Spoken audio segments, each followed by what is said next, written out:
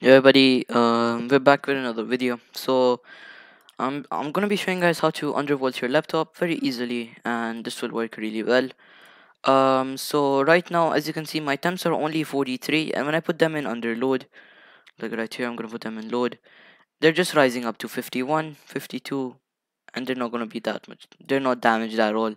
They're running really well, and my temps are really good, and they're really nice. So what we're gonna do is quite simple, is to just start off this turn speed shift on by clicking this option, and then change this digit to 0. When you have done that, click on BD Photoshop and uncheck this option. Click save. Click on FIVR.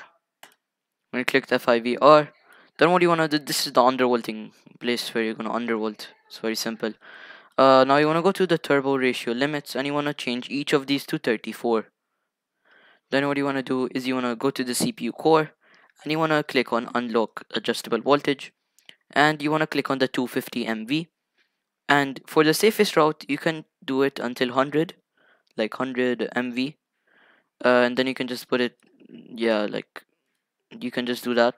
But for me, no, not here. So just for me, like you can change this to 100 and put the CPU cache as 100 as well.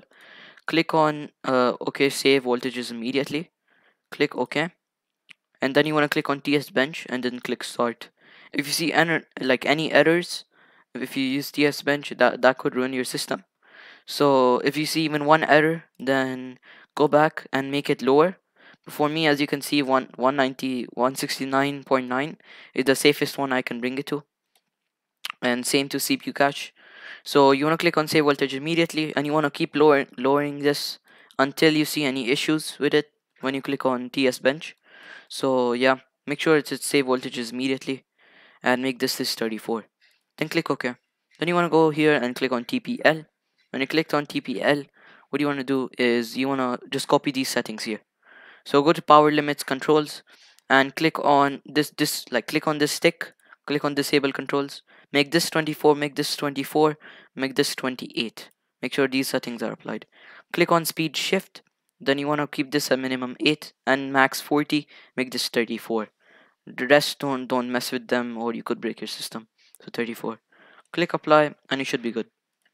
Now you should see a temperature decrease by a lot.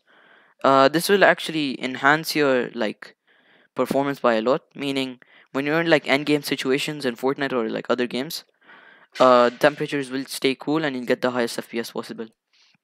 So yeah, that's how you get more undervolting. Just for a more quick easy step, if you want to run TS bench, no TS bench, if you want to run throttle stop when you start your PC, this is just an optional thing. You don't need to do this, but for me I will. If you don't want to do this, you need to go to your file where you installed it, and you wanna open it every time you open your system. So yeah, don't do that, but yeah. So keep in mind the link on the what do you call it? The link on Throttle Stop is in the description. You also need WinRAR. Just download that as well. This is the installation process. I'll just show you guys. Google Chrome. Click here. You wanna click on what do you call it? Throttle Stop. When you click that. So if my mic sounds bad, I know it sounds bad. Click on Throttle Sport 9.5. This is the latest version for 2022. Click on download. Click on the US version. Don't click on these. Click on the US version. Any of these, just click on it. Then you should get it installed. After you've installed it, go to the downloads option, and you want to take your Throttle Stop. Like for me, it's here. You want to cut it. Use this option. You want to cut it. You wanna bring it to your data D or any other drive and put it anywhere. Make a new folder by clicking on show more options, new folder, and put that folder name as Throttle Stop. You then want to just paste it and you're done. Then you have Throttle Stop here. Click it. It should yes. When you click yes, there should be like a pop-up. Just click OK. It doesn't do anything. And yeah, that's it. That's how you install it, and it should just pop up here. So how to run it on startup boot? You wanna boot. You wanna go here. You wanna click on task scheduler. and you want to click on create basic task. Do not click on create task, just click on create basic task. When you click that, what you want to do is you want to name it to like anything. For me, I'll just make it throttle stop, doodle stop, I don't know, stop. You can name this anything, I don't know.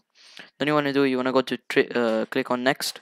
You want to click on when I log on, then click next, start a program, next. You want to put your program. So for me, I put it on this PC, data D, throttle stop, and then you want to click on throttle stop. So you want to click open, then click next. Then what you want to do, you have your description.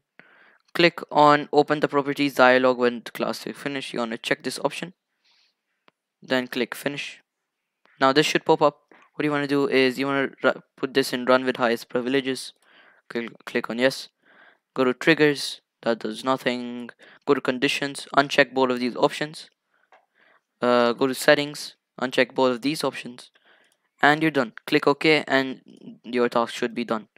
Now that's how you do it. Time should be running well, and you should probably get like a 50 to 100 more FPS in end games, and you should get more stable FPS because your temps are much lower, and you basically undervolted it so you can get more thingy. By the way, speed shift, do not click on high performance if you have never optimized your PC before.